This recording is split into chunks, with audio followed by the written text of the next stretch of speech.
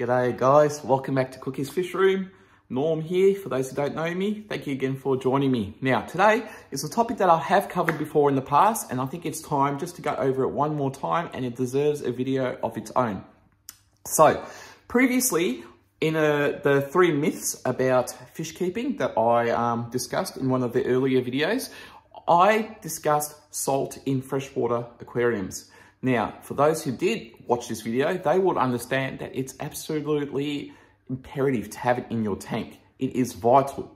Now, I have seen recently lots of discussions in other different groups on Facebook and other social media platforms that it should not be in freshwater tanks. It's something that plants are sensitive to, and certain breeds of fish, species of fish, and I think invertebrates as well. It should not be exposed to it. Now, I have never heard anything so far from the truth in my life. So let's start with fish and why we should have it in the aquarium to start off with. Now, whether it be a catfish, a coolie loach, or a guppy, even cichlids, the whole point of having salt in the aquarium, and I have to stress, this is not Epsom salt. This is aquarium salt. 2 total different things. You have to put aquarium salt in the tank for their health. So, 2 things. 1, it has what they need. It does carry some sort of mineral in it, or vitamins, that will benefit the fish's health. Number 1. Number 2, it strengthens their slime coat. That is mega important, especially if these fish have ever been handled by hand or have ever had diseases like velvet or ick, epistylis. This not only will repair the slime coat, but it will also strengthen it and help them avoid from getting this disease ever again. So I urge you, if you have not yet, to add aquarium salt by the recommended amount on the packaging to your fish tank. It is really, really good for your tank. Now, it will not harm plants. Behind me, you can see a planted tank. Now, this tank gets aquarium salt every water change, which is twice a week. Weekends, 40% change. Weekdays, 20% change.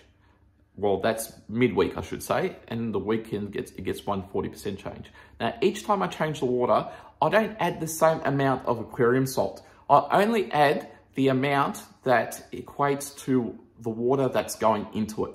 So if the whole aquarium needs 1 tablespoon and is however amounts of liters, I'm not going to put that same tablespoon into the aquarium one more time with a 40% or 20% water change.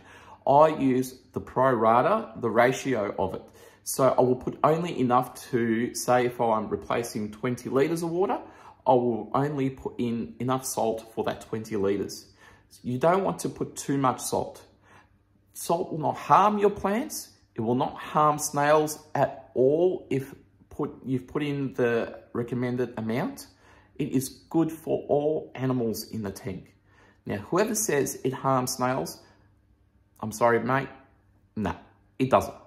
We've proven it time and time before. We have hundreds of instances, if not thousands, where we've tested this and the snails are absolutely fine. In what we usually do is we actually use the salt and snails and even some invertebrates to kill columnaris, the chances of them bringing it into the aquarium. So we actually add it into a quarantine tank when we get new snails and make sure that they don't carry that with them, that bacteria, into the new tank. And it does work great. We swabbed beforehand and we swabbed afterwards.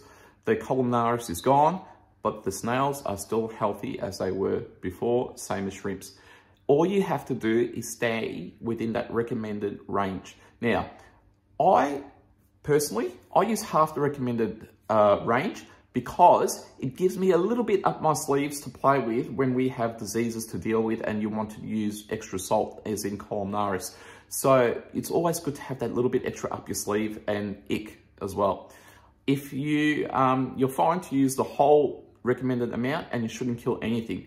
But like with any other thing or any other medication or any other thing you find in your pantry that you add to your cooking, you don't overdo it. Any other medication, you don't overdose. If you do overdose with salt, you can expect negative results. It will kill fish. It will kill some fish. It will kill some snails. It will kill some plants. Don't do more than what's recommended on the packaging. That we can't be held accountable for. But I am telling you, it will not harm anything if you put in the recommended amount. It won't harm your plants, invertebrates, snails, fish. I can't stress that enough, how important it is to have in your tank, how good it is for them. And this does include beaters / fighter fish. Get it in your tanks. You'll have healthier, happier fish for it. And some of these minerals do actually help your plants as well, believe it or not. It doesn't have the adverse effects.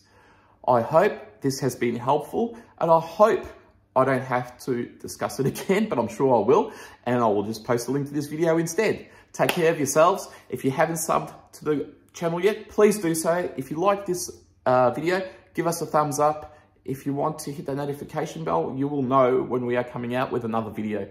Thanks for joining us once again, all the way from Australia. Cookies Fish Room, Norm signing out. Take care of yourselves. Bye for now.